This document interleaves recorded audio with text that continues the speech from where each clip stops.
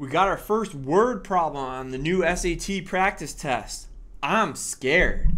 Jay walks at a speed of 3 miles per hour and runs at a speed of 5 miles per hour. He walks for W hours. Okay, you know what? My spider sense is telling me it's time for some underlining. He walks for 3 miles per hour and he walks for W hours. Okay. And he's running at a speed of 5 miles per hour, but then he runs for R hours. And it comes out to a total of 14 miles. Which equation represents the situation? Well, let's see. Total of 14. That means two things you're probably going to add together to get me 14. So I got my eye on these two answers.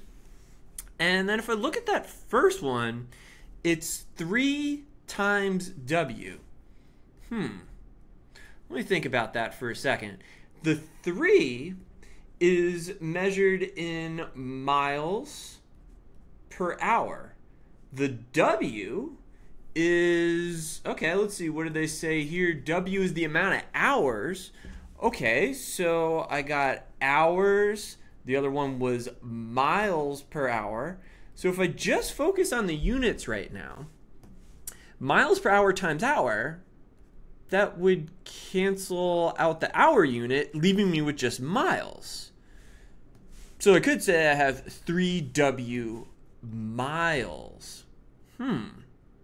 So that seems pretty good. If I try doing a similar analysis for B, I've got 1 over 3 times W. Well, if I analyze the units on that one, W was measured in hours.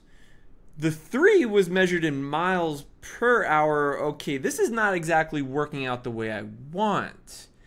In fact, my units, if all I focus on are the units, then it would be hours over miles per hour.